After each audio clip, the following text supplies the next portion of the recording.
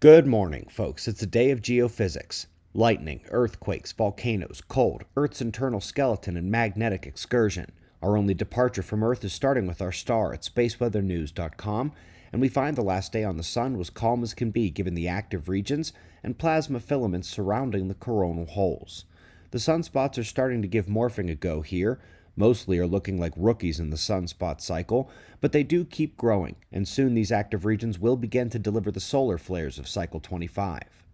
A quick look at the solar wind shows plasma speed is crested and is on the descent this morning. After having plateaued nicely, the geomagnetic field has had the chance to rebalance and is calming today.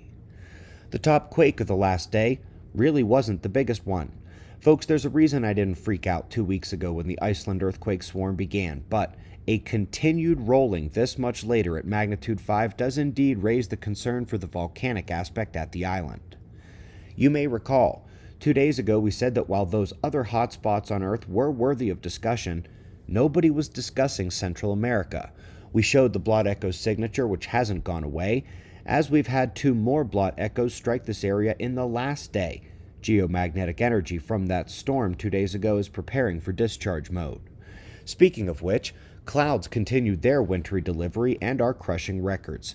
From amazing totals to surprise snow in places that it shouldn't happen in the middle of March, the system was gorgeous from GOES with the geocolor overlay, even some thunder snow reported in Colorado. One more kind of discharge here. Many of you heard about the Honolulu lightning strike, plunging them into darkness. We are entering that season again, and for those of you who were here last year, you know we've got major eyes on the lightning to see if it continues to shatter its own records and indicate the magnetic field of Earth is in worse trouble, or whether it backs off and indicates that last year's geomagnetic jerk was to blame for the record lightning. We are off to some articles as we get confirmation that volcanic activity in the tropics forces monsoon changes off the Indian Ocean, creating major droughts. Not only are we overdue for these eruptions, as we have been under average for a couple decades, but these are also known to become more frequent events as the sun exits grand maximum, which it's doing now. India always seems to get hit hard in the 200 and 400 year cycle. Of course, we're in the middle of another cycle as well right now, aren't we? Earth's magnetic poles are shifting, the strength is weakening, as we are in the 12,000 year excursion cycle reset right now. Not surprising to see the increase in journal coverage or the conclusions of enhanced space weather risk and more chaotic Earth electrodynamics.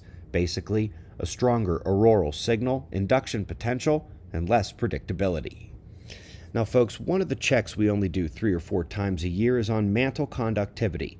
Usually not robust enough a field to check daily or even weekly, but I'm seeing a lot on the conductivity from the lithosphere all the way down to the deep mantle, and it's often being associated with the large low shear velocity provinces, the real internal structure of the planet, the denser conductive skeleton. But I have sort of figured you might be tired of seeing these same versions of the visualization, so I went hunting around for the other best ones online to help you visualize what's really going on deep below. These structures come up from the core on opposite sides of Earth, like a pair of rotund handlebars spinning around the equator.